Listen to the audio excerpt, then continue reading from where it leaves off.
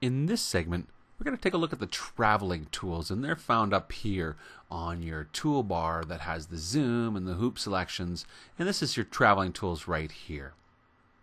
Now, simply put, these tools will help you to view the different objects of your design, and I guess the easiest thing would be to go ahead and open up an embroidery design. So I'll choose open and browse for the embroidery album that was installed with the Digitizer software, and just choose a simple design like this beach design. Say OK. Now, what I'm going to do is I'm going to turn the visualizer off. That way it's a little bit more easy for us to see which objects as we travel through them. Now, these are the tools here. So basically, these are the arrows that say forward and backwards. And so you can travel in your design forwards or backwards, and then you have different choices. The first choice is to jump by object. The second choice is to jump by color. And the third choice is to jump by start and end of the design. So for example, if I choose start end of the design, and I go backwards, everything turns black, and my needle moves to the very beginning of the design. And it's black, representing that it has not yet been sewn. So we've actually traveled to the beginning of our design, and this little square in a square, it represents the current needle position. Now I'm just going to go ahead and see I'm still on jump start end of the design, and if I jump forward, I jump to the end of the design, and now everything's been shown in color, and here's my needle sitting here at the very end of the design. That's where this design finishes sewing. So I'm going to jump back to the beginning of the design, and now I'm going to change the option to jump by color. So when I choose jump by color, and now if I go forward, shows me that it sews the blue first, and now my needle's sitting at the end of the first color. Click again. Shows the brown second, and here's my needle sitting at the end of the brown color. The next color is yellow. There's your needle. Then we have dark blue, and then we have the red. And so there's the needle, and I'm now back at the end of the design. And so I could go backwards by color, forwards by color, or switch back to the start end of the design, jump back to the beginning again, and this time we'll travel by object. So instead of jumping a whole color, it'll just jump one object at a time. And so if I say forward, there's the first object, and there's my needle. Forward, there's the second object, and there's my needle. And I go forward, forward, forward, and I can go through all of the objects in this design and see exactly how they sew.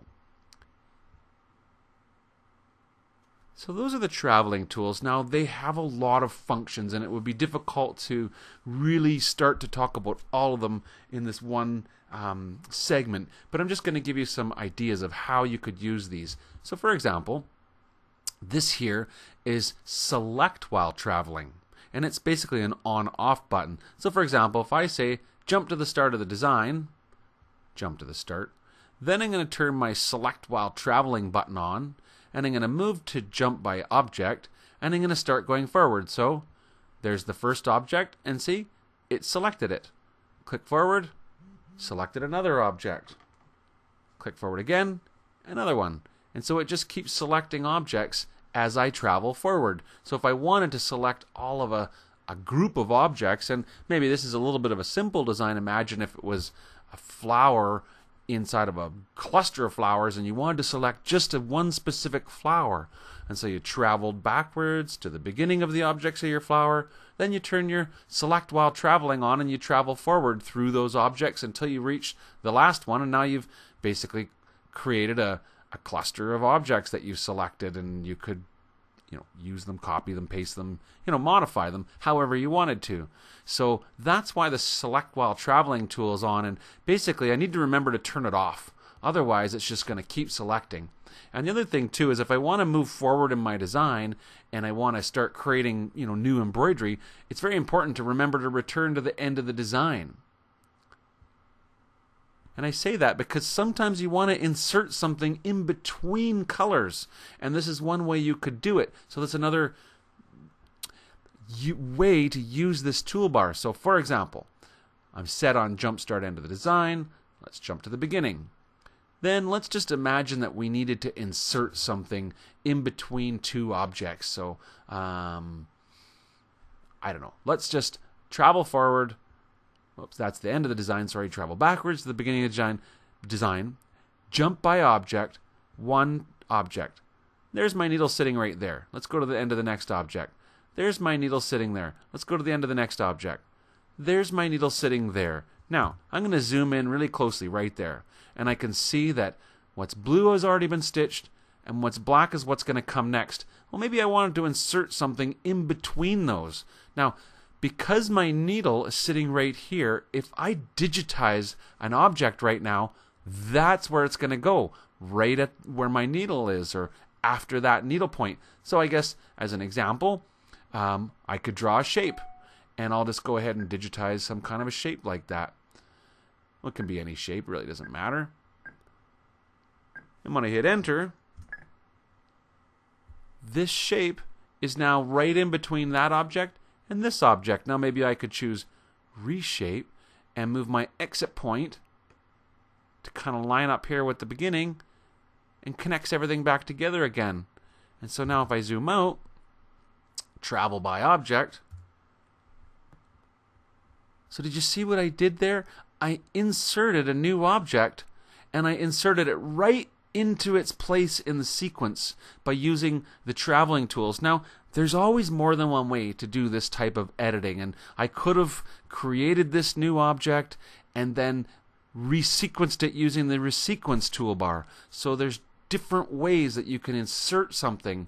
So that was one of the reasons why you could use this traveling toolbar. And like I said, there's quite a few of them, and they're often in that sort of advanced editing techniques where you find these toolbars. So the more comfortable you get with the software, the more imaginative you'll be able to become with how you can use it. So one more thing about the traveling toolbar that I haven't shown, and that's the slow redraw function. So I'm going to turn on slow redraw right now. And I'll just need to bring this little window. So this is what opens up. When I clicked on the slow redraw tool, I got a slow redraw box. And basically here I have a couple of options. First of all, I can have it hide the embroidery before it stitches it. And I can have it auto scroll, which means I could zoom in really close and it would move with my hoop. So I'll turn both those options on. And I have my speed option. Now if I say play, it goes to the beginning of the design, and here it is. I'm watching the design sew on my screen.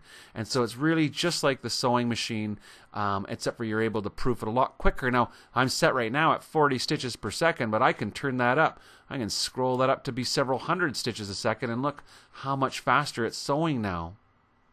But it's one great way that you can proof your designs before you actually take them to the machine would be to use the slow redraw function to watch them stitch on your screen. Now it's finished already, and if I turn that auto scroll off, I'll just show you the difference. If I was to, let's say, I'll close this. If I zoom in over a part of the design, somewhere close like this, and then I turn on the slow redraw, and I don't have auto scroll, it will actually sew outside of the screen. I can't see it because we're zoomed in so close. But if I stop, turn on auto scroll, and start it, now it actually scrolls. Well, it's going very quickly, so it's hard to swatch. So I'll turn it down a little bit.